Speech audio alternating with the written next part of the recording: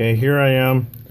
I'm starting to form the 270 brass, and I take 3 short strokes and then work my way all the way down.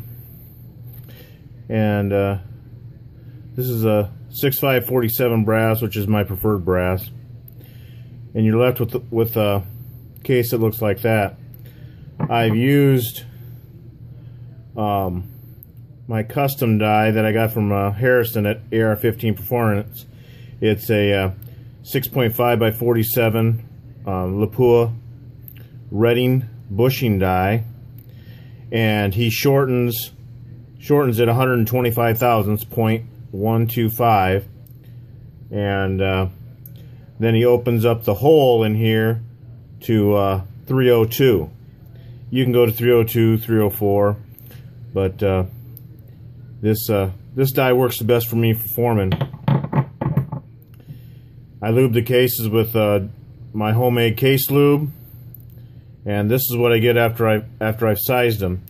And as you can see right here on the brass, there's a step, and that's where you're into the shoulder, the old neck shoulder union, and have pushed past that.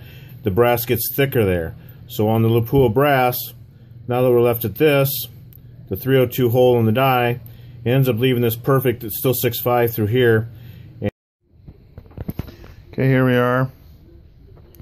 I've already formed them, and now I'm going to neck ream, and I'm using a 6.5 Pilot, and it's called a neck turning reaming Pilot by RCBS. So it will ream the neck, and it's also Pilot, and then I trim the length. You can also cut more of this neck off if you want, but we got to trim it to 1645 is what we trim to. I leave it just a little bit longer than that to start out with here because I haven't necked it up to 6.8 millimeter yet. But we go in, and it takes off any excess that's inside the neck here, which is always a ring right at the neck shoulder union, and then I trim them.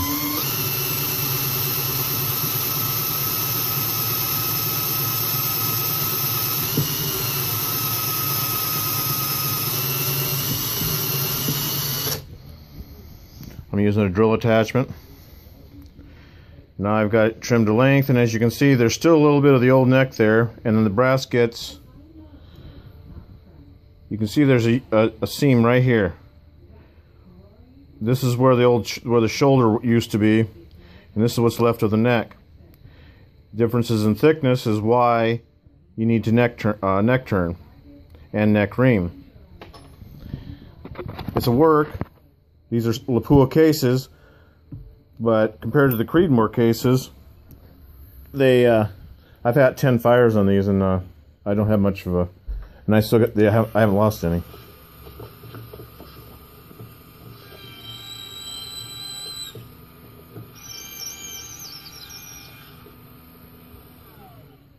Okay, do a quick chamfer and deburr.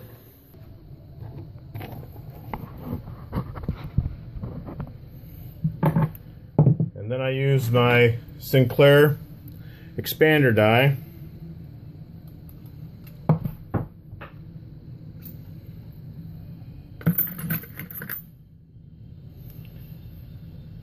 And I used an E27 expanding mandrel.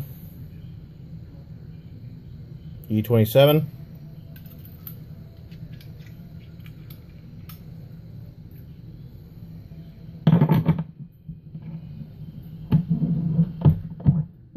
And run it through the die. Then I chamfer and deburr it.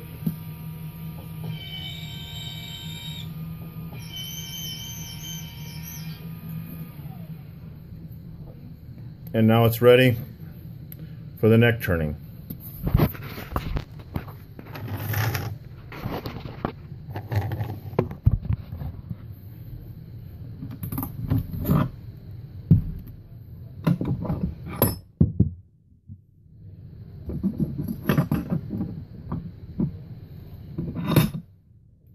in the neck turning mandrel, in the neck turner, I've also got a the 7mm, the 270 mandrel in there, and it's also a neck turning Pilot-Reamer.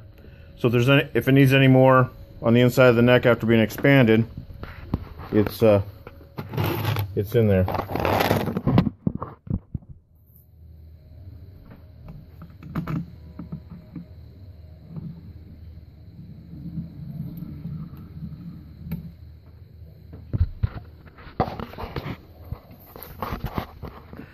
Now the neck turn, I'm using the Forster neck turner, and I set it so it will just nick the brass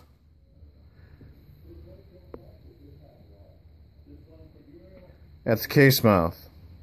It just touches there, and it starts taking some off, and you can see it leaves a little bit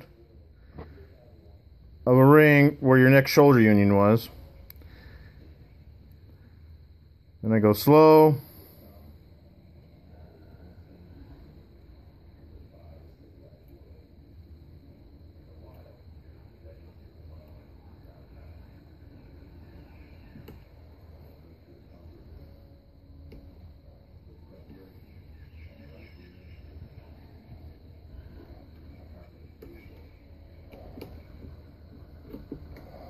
And then it's done.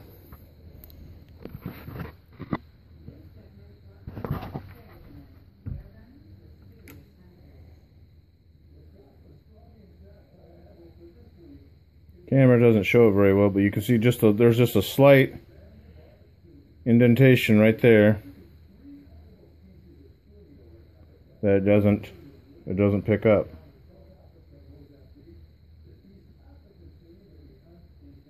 You can take that out. I do on some. These here I've decided to leave it in there until after fire forming to see what you have. But that gives you a consistent neck wall thickness of around 12.5 to 13 thousandths on mine for the Lapua brass. That way your loaded rounds seat easy, and as you can see, there's a little bit of work involved, but it's not that bad. And if you can do this with any setup. This is just what happens to be what I have. I'm thinking about getting the Century 21 lathe. It's a lot nicer lathe, but this is what I have, and this is what I had to work with.